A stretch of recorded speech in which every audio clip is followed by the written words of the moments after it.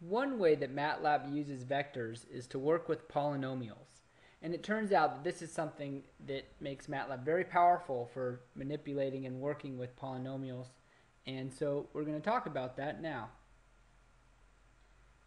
So our objectives for this video is to learn how to use vectors to define polynomials in MATLAB. And then once we've done that, use MATLAB to evaluate a polynomial and use MATLAB to find the roots of a polynomial. So first of all, recall that polynomials have the general form where we would say an times x to the n plus an minus 1 times x to the n minus 1, etc. We would say n, in this case, is the order of the polynomial.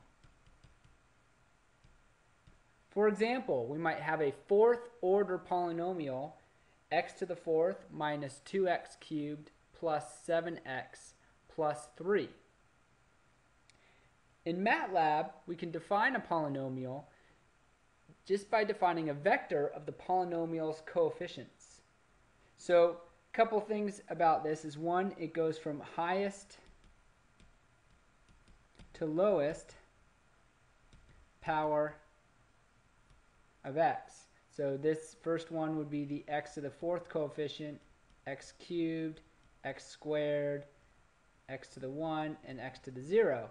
Now note here we have a 0 in the x squared place. We have to have that 0 in the x squared place. There's no, this is a 0 times x squared. There's no x squared term. But we need that 0 because MATLAB knows the order of the polynomial from the length of the coefficient vector. So here we have a coefficient vector with 5 elements, and since that coefficient vector has 5 elements, MATLAB knows this is defining a fourth order polynomial. So once we've defined a coefficient vector, let's look at how we can use that to evaluate a polynomial. So here's another example. We're going to evaluate this polynomial for 100 values between -4 and 4. So the polynomial is f of x is equal to x cubed minus 1.5x squared minus 5.5x plus 3. The commands to do that are, first, we're going to define the coefficient vector. And then I'll use the linspace function to create 100 equally spaced values between -4 and 4. Go back to the vector operations video or use the help function in MATLAB if you don't recall the linspace function.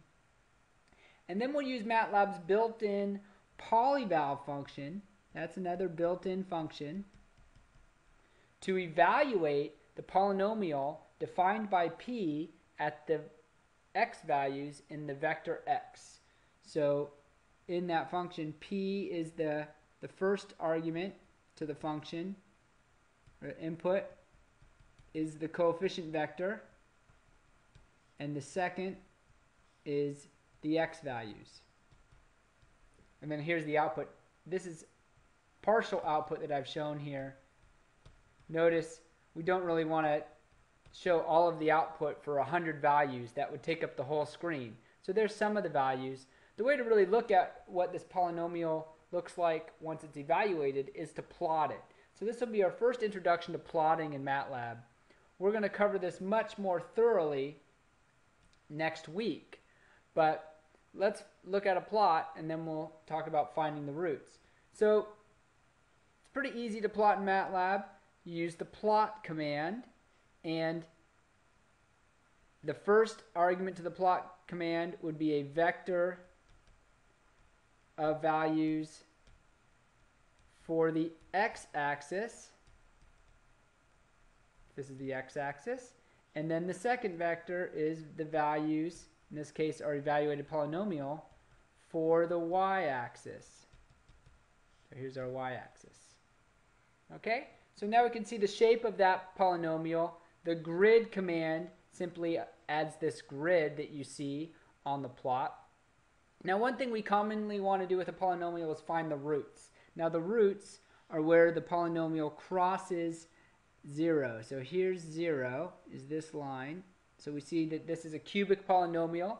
So we would expect it to have 3 roots. We see one there, one there, one there.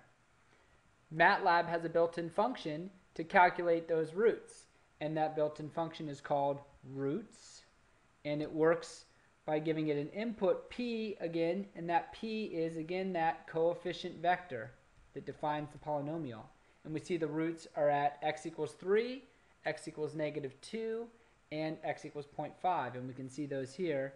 Here's x equals -2, x equals 0.5, and x equals 3. Okay? So now we're starting to use MATLAB to do some math that's not so easy to do by hand. Most of our calculators these days can do this type of thing, though. And let's take a look at, say, once we have those roots, can we go the other way?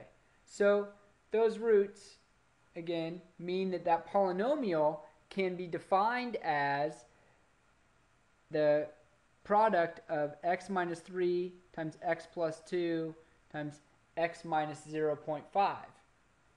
So those are the roots of the polynomial. And we can, if we define that vector, here in the vector r, we can use the poly function. Now r is a vector of the roots of the polynomial, and the poly function returns the coefficients.